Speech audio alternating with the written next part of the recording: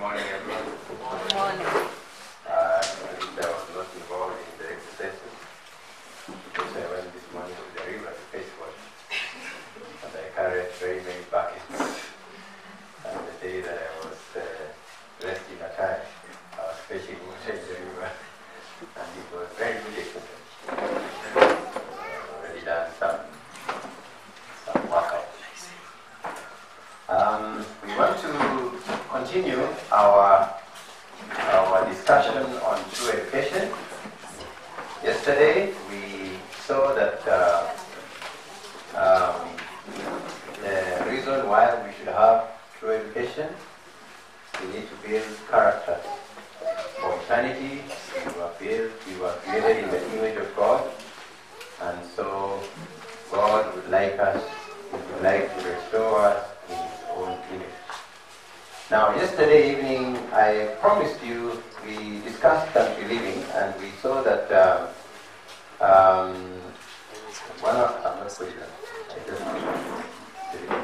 we saw that one of the reasons we needed to be far away from the cities was because of the problem of the Sunday law that is going to come. And I told you that I will show you something similar in a smaller scale that happened in the United States during the time of our pioneers, including Ellen G. White. And I just thought I would first start with this and then we can continue that. But before we do that, I'd like us to seek the Lord in prayer. Our Heavenly Father, thank you again because you are us here, continue to speak from your word. I pray that as we are studying this session, I ask that you forgive me my sins, that you will use me as a vessel to convey the message that you have for your people this day. May I not speak my own words, but may I speak those words that you put in my heart, and especially those words that have been written down in your word and in the spirit of prophecy. This is a humble prayer in Jesus' name.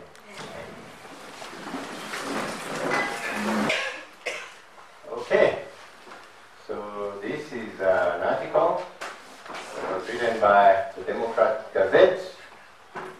Actually, it was this year. They were commemorating, I don't know how many years since it took place, almost 200 years. 100 years. This was in April 15th. And Swati said that at one time in our history, baseball became caught up in the shrill debate over proposed blue laws to outlaw athletic events on Sunday as a desecration of the Sabbath. In no state did this conflict play out more dramatically than in Arkansas. In 1885, the Arkansas legislature outlawed Sunday baseball along with a host of other activities.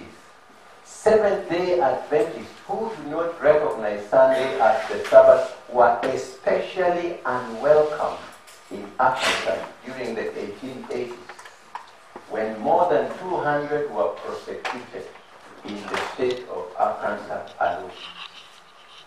Moreover, the conservative forces unleashed a torrent of bills to bolster the defense of the Sabbath, the Sunday Sabbath. Outlawing golf, tennis, and fishing on Sundays, forbidding the sale of gasoline on Sunday, prohibiting men and women swimming together, and prohibiting women's bathing suits stretched above the knee. Many of you guys have been wondering how the Sunday law will happen. It has happened before in a smaller scale in the U.S. This law, Sunday law, was passed but was only effected in some states, and Arkansas was the one that rigorously implemented that law. And so this is what happened. And then we get a report from one of the meetings that they had in the Justice of Peace in Arkansas. They say that on the second day of March, 1885, the legislature of Arkansas repealed the law allowing any person to observe as the Sabbath any day of the week that they preferred, and compelled them to keep the Christian Sabbath or first day of the week. The effect of this change worked a hardship on a class of citizens in this country known as who? Seventh-day Adventists, who observe the seventh instead of the first day of the week as the Lord's Sabbath. There were 5 or 6 of them indicted, and some of them the second time by the grand jury of this country for the violation of this law. In fact, these people, these Seventh-day Adventists, were the only ones that were indicted for Sabbath breaking during the 2 years in which this law was enforced. I'm sure there were more Seventh-day Adventists in Arkansas. There were more, but only 5 or 6 stood up for it. And they were indicted, and I'm sure they were sent to jail. Now, I will read for you an account by A.T. Jones. You know A.T. Jones? He was making a presentation at the Senate committee, and he was making a presentation about this problem. And this is what he was given an opportunity before the Senate committee in Washington, D.C. to make a presentation in defense of the repeal of that law. Let me, sir, illustrate the operation of the present law by 1 or 2 examples. A Mr. Swearingen came from a northern state and settled on a farm in Dash County, that is Arkansas. His farm was 4 miles from town and far away from any house of religious worship. He was a member of the Seventh-day Adventist Church. And after having sacredly observed the Sabbath of his people, Saturday, by abstaining from all secular work, he and his son, a lad of 17 on the first day of the week, went quietly about their usual vocation. They disturbed no one, interfered with the rights of no one, but they were observed and implemented for a short period. And Seventh-day Adventists suffered for this law. And we are told that the deciding issue in the last day will be the mark of the beast or the seal of God. So this is just a glimpse of what was to come in our time. Was this the end of the story? I just made a continuation. Alas, no sir. They were turned out, and the old man's only horse, his sole reliance to make bread for his children, was levied on to pay the fine and costs, amounting to $38. The horse sold at auction for $27. A few days afterwards, the sheriff came again and demanded $36, $11 balance due on fine and costs, and $25 for board for himself and son while in jail. And when the poor old man, a Christian, mind you, told him with tears that he had no money, he promptly levied on his only cow, but was persuaded to accept bond, and the amount was paid by contributions from his friends of the same faith. Sir, my heart swells, bursting with indignation as I repeat to you the famous story. A.T. Jones is trying to protest and defend the repeal of that Sunday. And in another, he has written a whole article, a whole document about what happened, but there is another section where him and other friends sent hundreds of dollars to support other families whose breadwinners had been sent to jail because of this law. So we need to know that we need to prepare for the coming crisis. It happened, and it will happen again, except this time it will be very serious. And many Adventists will compromise. Unless we stand firm in our faith with God, many people will give in and receive the mark of the beast. So it's a very serious issue. I had never seen this. Have you ever read this anywhere? Yeah? And our church should know this. But it is completely excluded. Until you always think that the Sunday law is something that is distant. It happened during the time of our pioneers. Anyway, I just promised that I'll show you that so that you can understand when she writes about country living that we need to move away because of the problem of Sunday law. So how far is far? We were discussing yesterday. We will know today how did we get there. So, but today, let's get down to some true education. We want to look at some examples, and today we want to go back to the beginning. Adam and Eve. What kind of school did God design for them? And what happened? What went wrong? Many of us have been wondering, what is the alternative from the secular system?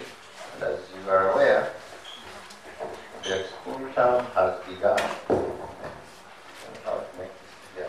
The school term has already started for most schools, so you must be wondering, what is my next move? So let's look at the model school.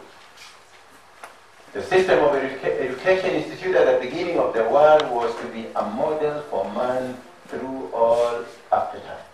As an illustration of its principles, a model school was established in Eden, the home of our first parents. The Garden of Eden was the schoolroom, nature was the lesson book, the Creator himself was the instructor, and the parents of the human family were what? Are the students. We have been discussing about health, and our friend Nathaniel took us back to the origin. That when we were created, we were given what diet? A plant diet. So if you want to understand what is the ideal system of education, we should also go back to Eden and see what kind of school did God set for us. And we can see here that nature was a lesson. That is where we are being told, get out of the cities, go to the countryside. That is where you can learn through education. Right? And the Creator himself was the instructor. And we, the human family, are the students. When Adam came from the Creator's hand, he bore in his physical, mental, and spiritual nature a likeness to his Maker. God created man in his own image. And it was his purpose that the longer man lived, the more fully he should reveal this image. The more fully reflect the glory of the Creator. All his faculties were capable of what? Of development. He was just fresh from the Creator's hand. So his faculties were capable of development. And their capacity and vigor were continually to increase. Vast was the scope offered for their exercise. Glorious the field opened to their research. The mysteries of the visible universe, the wondrous works of him which is perfect in knowledge, invited man's study. Face-to-face, heart-to-heart communion with his Maker was his high privilege. And he remained loyal to God.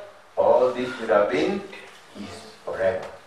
Throughout eternal ages, he would have continued to gain new treasures of knowledge, to discover fresh springs of happiness, and to obtain clearer and yet clearer conception of the wisdom, the power, and the love of God. More and more fully would he have fulfilled the object of his creation.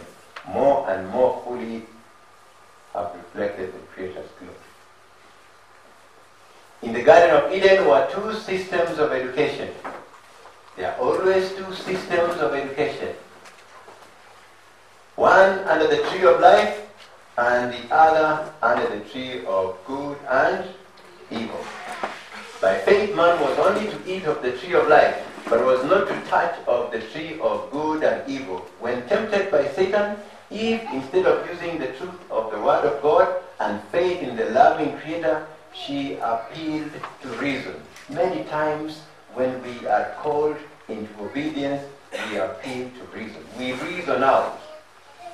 We think that maybe this requirement doesn't make sense. Let's see how Eve reasoned.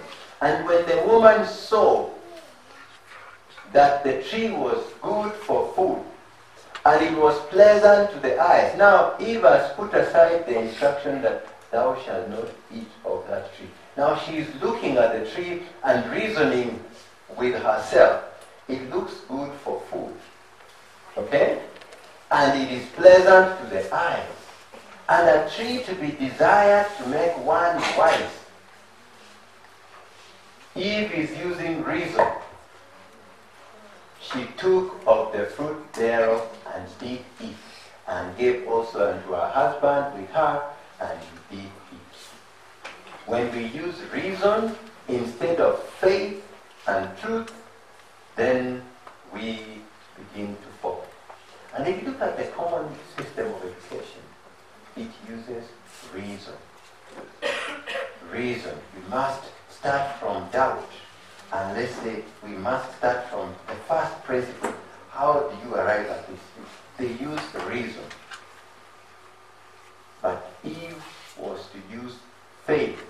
Thus says the Lord. God has said it, we do it. When we start reasoning out, then you begin to rationalize, and soon you break God's commandments. Age after age, the curiosity of men has led them to seek for the tree of knowledge, and often they think they are plucking fruit most essential, when in reality it is vanity and nothingness in comparison with that science of true holiness, which will open to them the gates of the city of God. Human ambition seeks for knowledge that will bring them glory and self-exaltation and supremacy.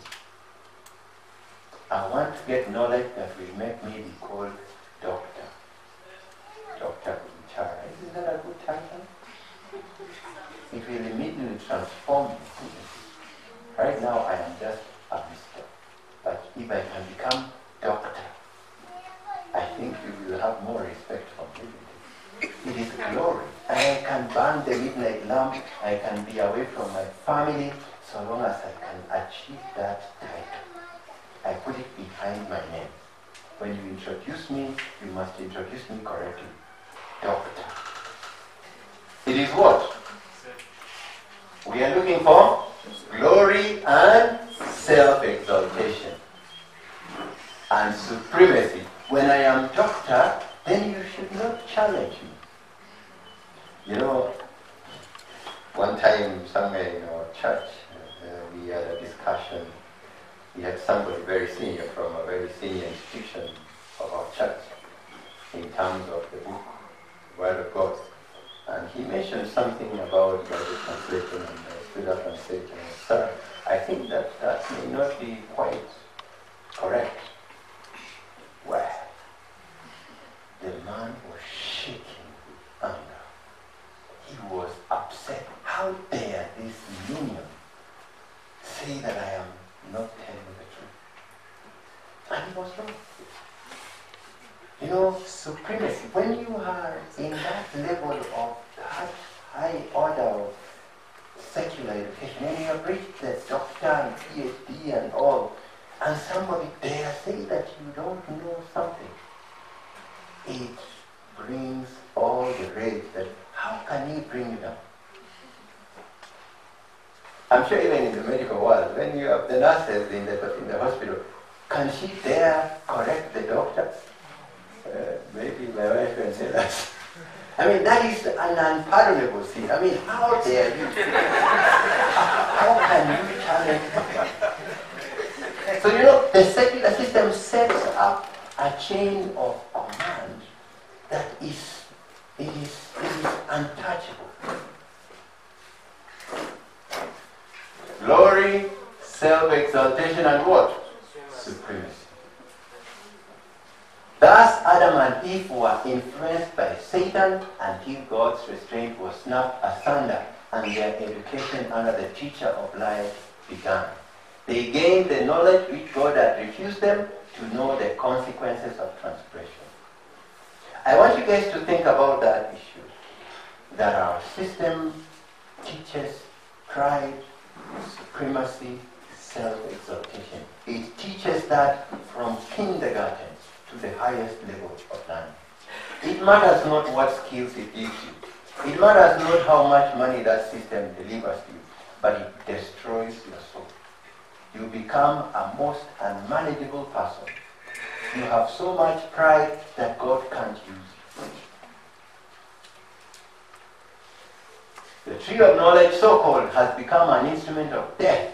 Satan listened. And I think we read something like this the other day. Satan has artfully woven his dogmas, his false theories into the what? In destruction. There is nothing wrong with the skills that you get from your system, even where sometimes they may not be so accurate.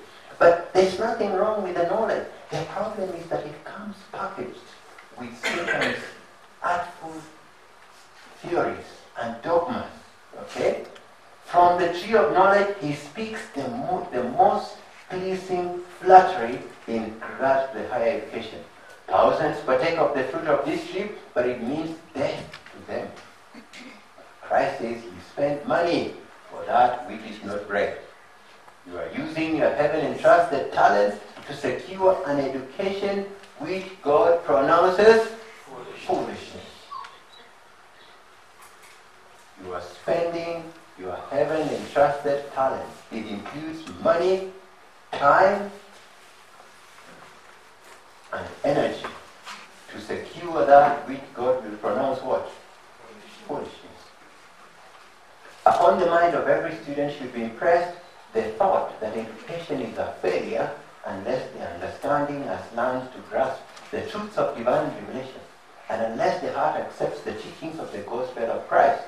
The student who, in the place of broad principles of the Word of God, will accept common ideas and will allow time and attention to be absorbed in commonplace, trivial matters, will find his mind becoming dwarfed and enfeebled. The mind must be, he will lose the power of growth. The mind must be trained to comprehend the important truths that concern eternal life. That is why among many of our Adventists, eternal life is not in their mind. It's actually like some distant thing, some fable. The present is what counts. Even though they will sing, we are marching to Zion, they really don't believe that because of what they have gone through. The system of training they have gone through has destroyed eternity from their reckoning. There is an education that is essentially worldly. Its aim is what? Success in the what? Hey, let's read together. The what? To secure this education.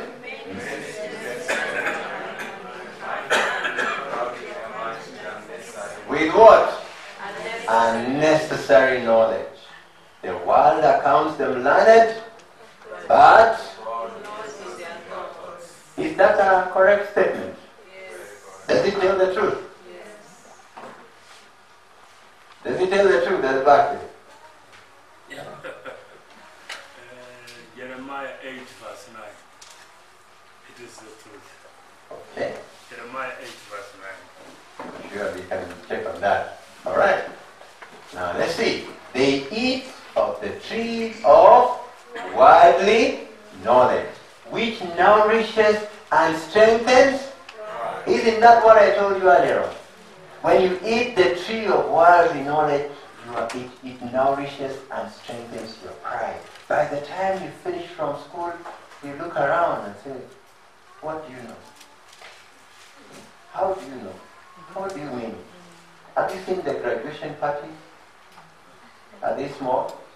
If the means can allow? Are they small? They're not small. Who are they praising? The Heavenly Father? Who gave them the brain? No.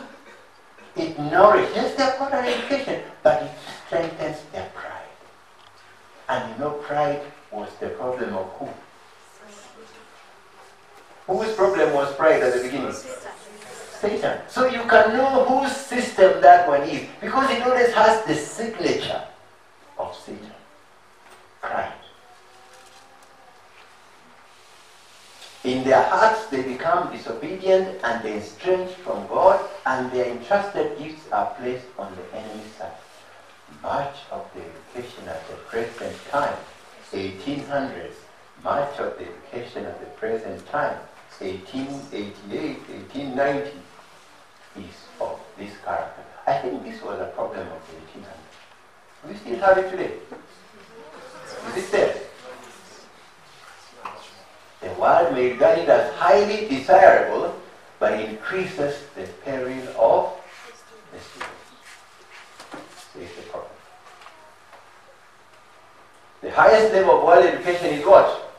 Doctor of Philosophy, or PhD. The word philosophy in its original Greek meaning is love of wisdom, or Greek wisdom. This is a Greek term, right?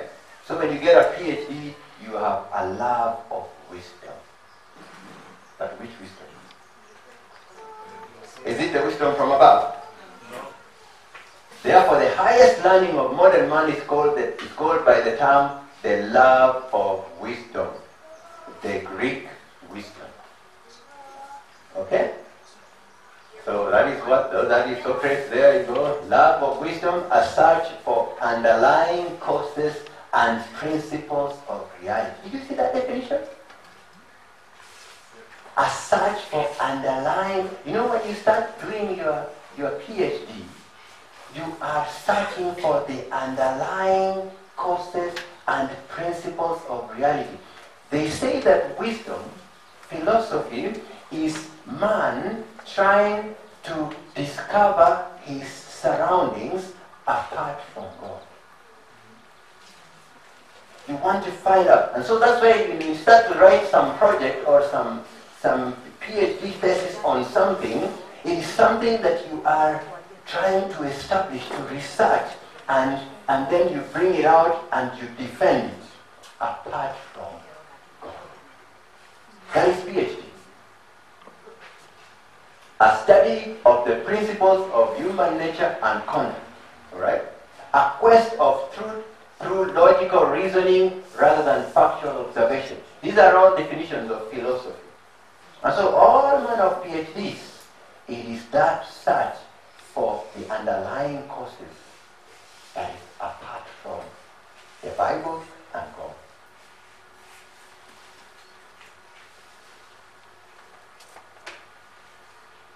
The wisdom of this world. Corinthians 1 verse 19. For it is written, I will destroy the wisdom of the wise, and will bring to nothing the understanding of the prudent. Where is the wise? Where is the scribe? Where is the disputer of this world? Hath not God made foolish the wisdom of this world? For after that, in the wisdom of God, the world by wisdom knew not God. It pleased God by the foolishness of preaching to save them that believe. So the wisdom of this world is foolishness in God's sight. While the education is based on reason, human intellect, and senses, alright? It is earthly, it operates in the plane of the physical and the mental. The end result of world education that rejects God are plain in the book of Romans 1. It drives man to the level of brutes and brings the worst in him. For the invisible things of him from the creation of the world are clearly seen, being understood by the things that are made, even his eternal power and Godhead, so that they are without excuse, because that when they knew God, they glorified him not, as neither was thankful, but became vain in their imaginations, and their foolish heart was darkened. Professing themselves to be wise, they did what? The rest of the story of that chapter of Romans is so disgusting.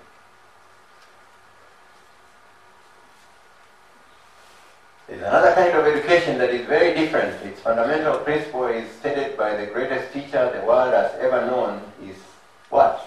Seek ye first the kingdom of God and his righteousness. In fact, in Job 28, verse 28, what does it say? And unto man he said, Behold. Hey, I should have had a chorus. Hey, the people that this should be our, okay, maybe we are not in an education class. Job 28, verse 28, everyone who is interested in true education. We were talking about the wisdom of the world. Let us get the wisdom from above.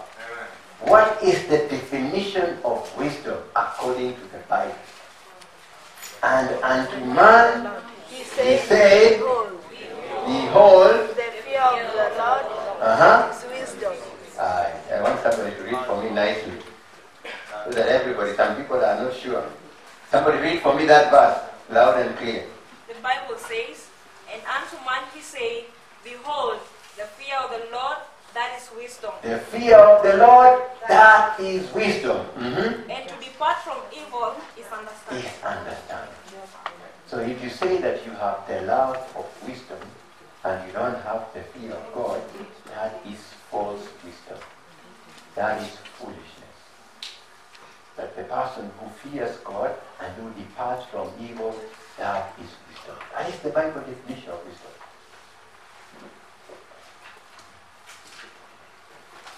Its aim is not selfish. It is to honor God and to serve Him in the world. The studies pursued and the industrial training followed should have this object in view. We are there to serve the world. Medical missionaries, hello. That is the training we should have, to go and help others. Very soon there will be no preaching. It's just going to be what? Medical missionaries.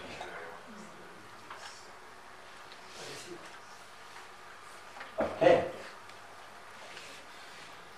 The Word of God is studied, a vital connection with God is maintained, and the better feelings and traits of character are brought into exercise. For the fear of the Lord is the beginning of wisdom, and better than all other knowledge is an understanding of His Word. But where shall wisdom be found? And where is the place of understanding? This is Job 28. I'll tell you that's where it begins. Man knoweth not the price thereof, neither is it found in the land of the living. Did you know that wisdom is not found in the land of the living? You will not find wisdom at the University of Nairobi or the University of Rongo. It is not found in the land of the living. It is not found in your professors or in the textbooks of this world. The gold and the crystal cannot equal it, and the exchange of it shall not be for jewels of fine gold. Whence then cometh wisdom? And where is the place of understanding? Seeing is hid from the eyes of all living, and kept close from the fowls of the air. God understandeth the way thereof, and He knoweth the place thereof. And unto man He said, Behold, the fear of the Lord that is wisdom, and to depart from evil is understanding. Behold, God exalted by His power, who teacheth like Him. Understand ye brutish among the people, and ye fools, when will ye be wise? Now listen, he that planted the ear, shall he not hear? When God designed the ear, He looked at all the issues of sound, how sound travels and reflects, and how it penetrates the different parts, and then He designed the ear. You won't tell me that you cannot hear. You can hear better than He. He that chastiseth the heathen, shall he not correct? He that teacheth man knowledge, shall he not know? When God designed the brain, He had to take into consideration the things about reasoning, calculation, memory, storage, processing. I mean, you know the brain of a human being, all the computer storage that have been ever created can never equal the storage of one human brain. And when He did that design, and that the brain can only be fed by simple food, where is my friend Nathan?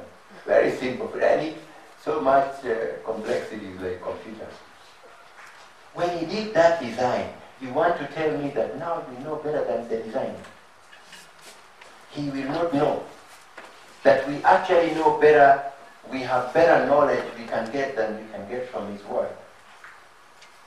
That when people go to schools of this world, they despise the Bible, written by the Creator.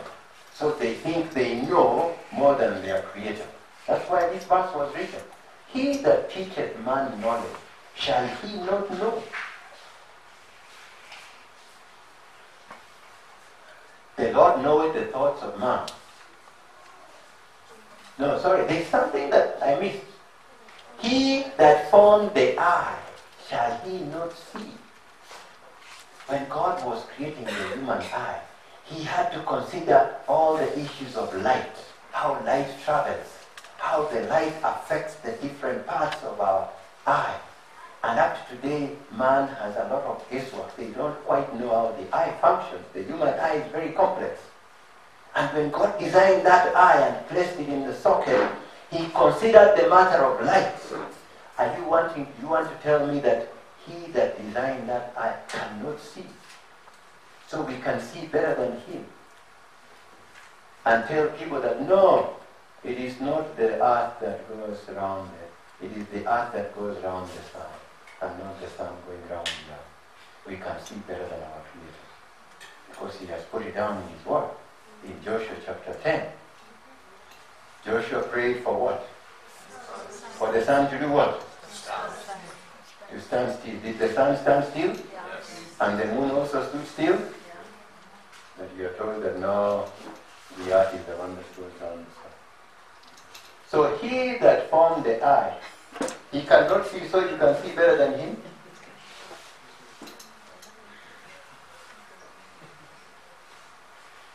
You know, feeding from the tree of knowledge of good and evil, it does damage to our thinking. It dwarfs our thinking. The Lord knoweth the thoughts of man, that they are vanity. Blessed is the man whom thou chastenest, O Lord, and teachest him out of thy law. We learn, it should ever be kept in our mind that true education comprises of truth and faith.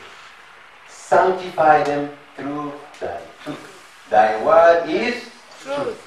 But without faith, it is impossible to please Him. For he that cometh God must believe that He is, and that He is a rewarder of them that casually seek Him. Is that what He said? Casually, diligently seek Him. Thus, the Word of God teaches us and purifies. As we feed on it daily, our minds are likened unto Him. The education in the Garden of Eden. God had, for our first parents, the school was the Garden of Eden. And our parents were the students. The garden was the classroom. We taught from the Bible. You can begin from the Bible and then go on to investigate.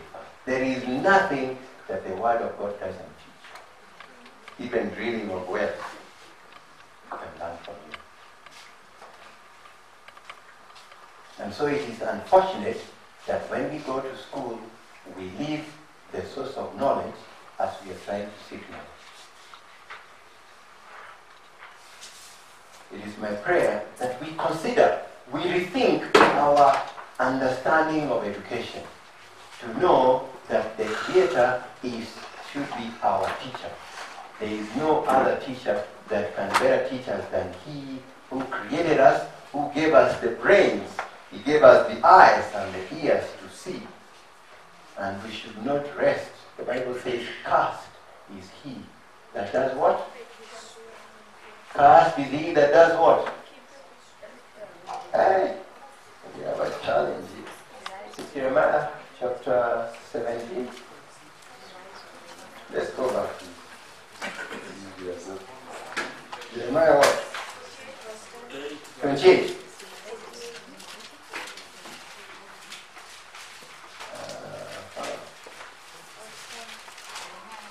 What? Cursed is he that what? 17:5. It's 17. Somebody. And again read 8 verse 9. Hmm? And 8 verse 9. 17 verse 5. Thus saith the Lord, cursed be the man that trusted in man, and maketh flesh his arm, and whose heart departeth from the Lord. We should not put our trust in man or in the things that man has set up. Let us put our trust in God. We shall be like a tree planted by the river, which does not fear when the drought comes, because it always is fed from the stream. It is my prayer that we shall put our true education to be based on the Word of God, and let's go back to the basics. God did not create Adam and put him in a city. He put him in the countryside. Let's learn from nature. And let us learn any field, any skill that recognizes God as the source, as the creator. Any field that exalts and uplifts God and starts from the Word of God. Whatever is true, whatever is of good report, whatever is noble, if anything, is it Philippians 4:8? Anything that is true, that is consistent with the Word of God, is worth spending our time. But remember that it should be the truth, it should be taught in a truthful way, and it should be what? Present truth. Let us not venture into fields of learning that cannot help us now. Let us learn useful knowledge that can be practical, that you can use immediately. And God bless you. Amen. We can close with a word of prayer.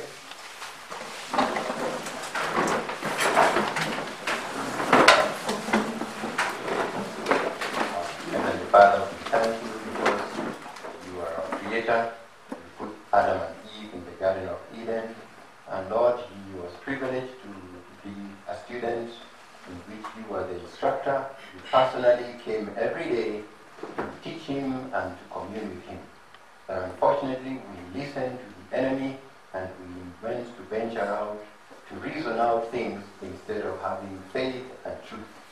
It's my prayer, Lord, that as we begin to rethink our understanding of education, that you may enlighten us to see the deceptions of the enemy. And Lord, we can seek the true education which comes from your word and which comes from you. Anything that honors and exalts the word of God will be a firm foundation. We pray, Lord, that we may learn the truth, we may learn it the truthful way, and that it will be present truth. It's my prayer in Jesus' name.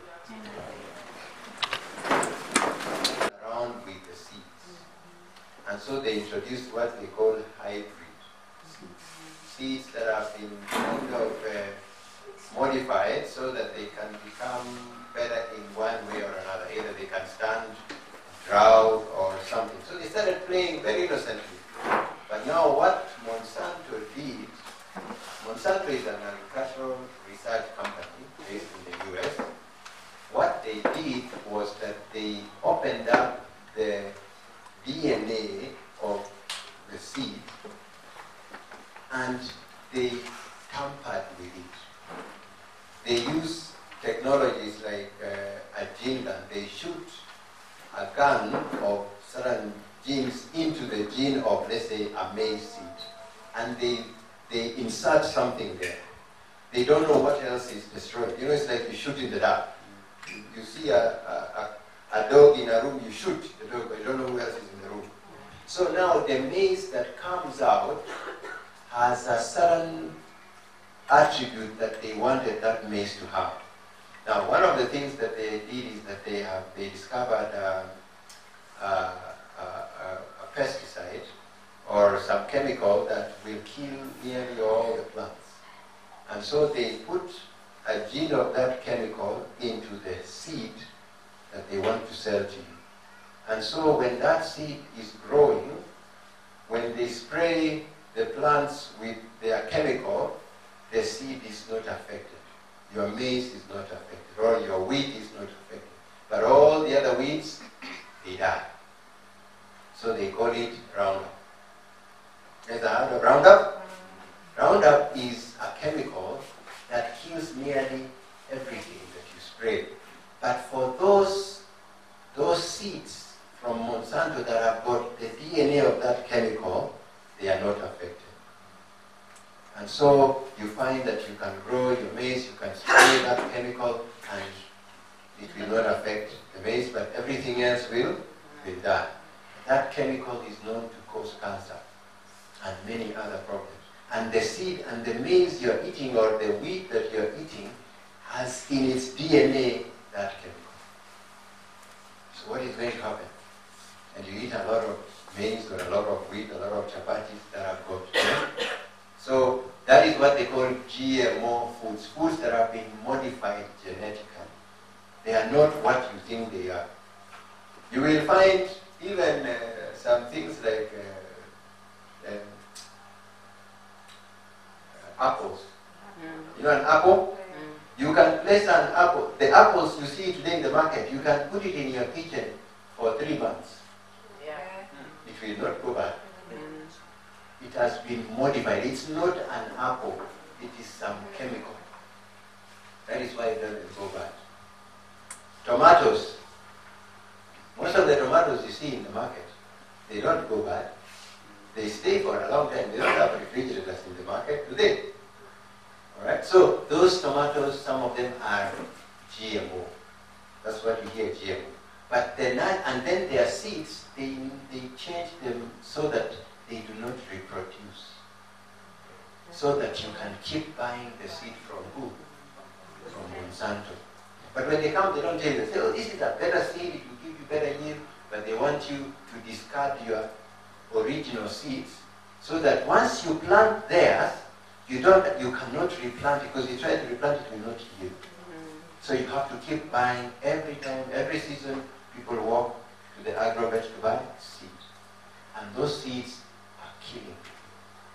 So that is why he's very apart about finding, especially that Roundup. The thing that makes people lazy not to go and dig their shamba and spray everything, it stays in the soil for more than 6 months. So don't think that you spray and wait for 2 weeks. It has been shown that even after 6 months, Roundup is still in the soil. And by then, you have harvested your crop. You planted and harvested. And so what you are eating, that's why we are seeing a lot of cases of cancer today from people who don't even smoke, who don't even eat meat. They're just eating modified. So we need to look at those maize, those seeds that our fathers used to plant, which you can harvest and replant again. But we discarded them when we were told this is better. They can be found. If you look for them, you can find them. Where? So it is, and it's not going to be found with a lot of ease as people think. We're going to live and make a lot of sacrifice. It took Monsanto through 1 acre just a few days to eliminate the indigenous potatoes. Just a few days. Just a few days to eliminate the indigenous potatoes in all these areas. Most of the 99% of potatoes you eat here are genetically modified. 99%.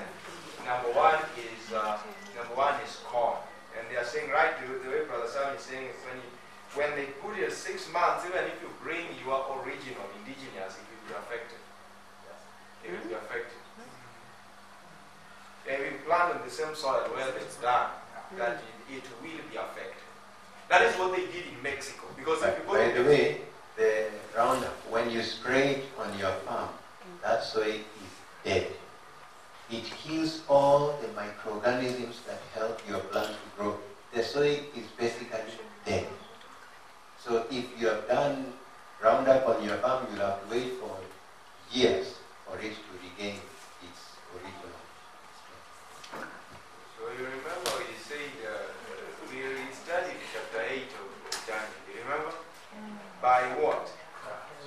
Craft and policy, and through what? Peace. They came peacefully and they told guys, hey, we are going to give you free fertilizer at a cheaper price. We are going to bring you the seed. We are going to monitor and give you everything by craft and peace. And people say these are the best guys. And they hugged them and welcomed them into their homes, and they did it. And now they have stayed back. Now you are a slave for the next of your lifetime. You have to go back and buy from their seeds, because you cannot replant your seeds.